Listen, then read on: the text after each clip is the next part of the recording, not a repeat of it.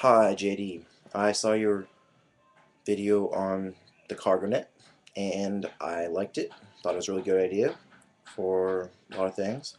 Now the only problem I have with it is that your knots, they will slip on, like for instance this is my kind of knot.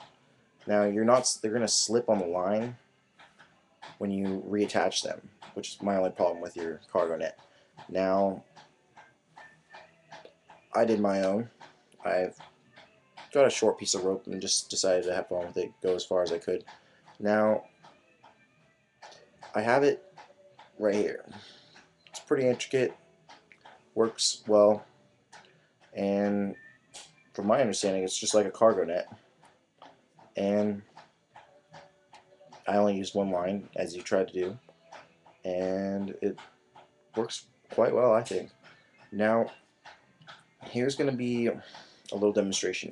Here's the knot, right here.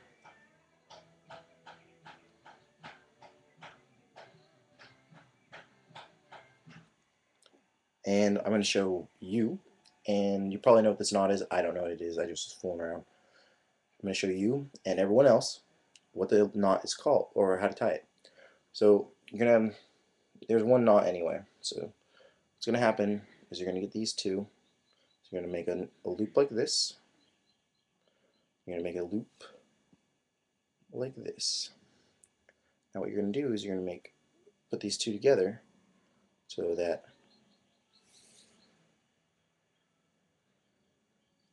they go down the center like so. See? Not too hard. So now what I'm going to do is I'm going to take knot or rope 1 and put it through both the loops like so.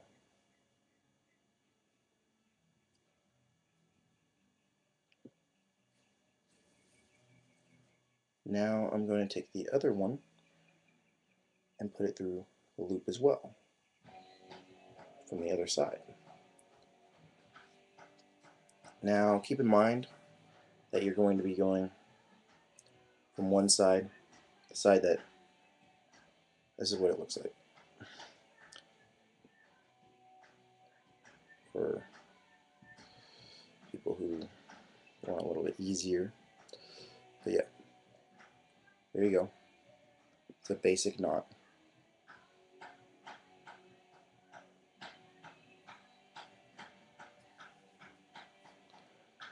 It's not as nice as your videos, but there you go. And you just pull it tight. Slide these down, pull it tight, and go from end to end.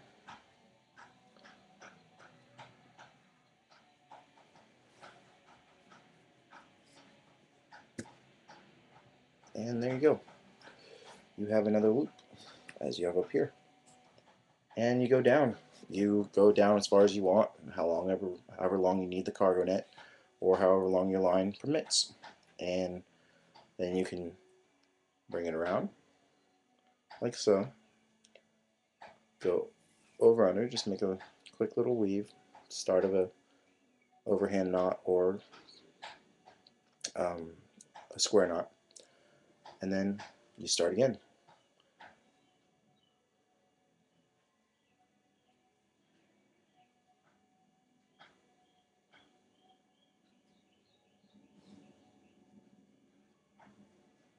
So, I'm just going to tie these ones real quick.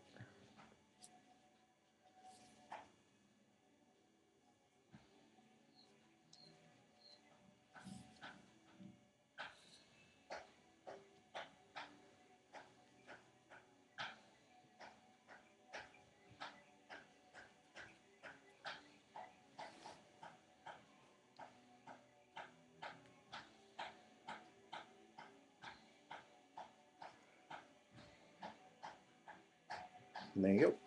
You got another one. Start of the spiral. And then you can just go over, under, once again. Make sure that you're keeping the same pattern as the top one, or else it looks weird and it doesn't flow right. And then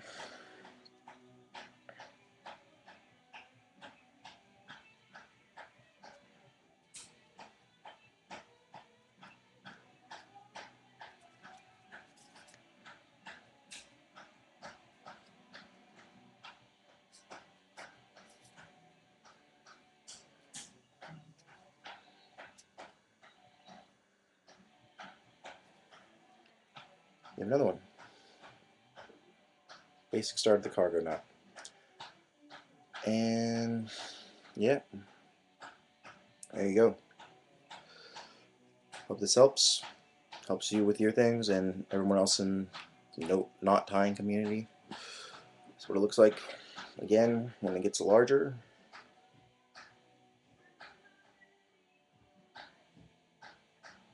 So yep, hope you like the video.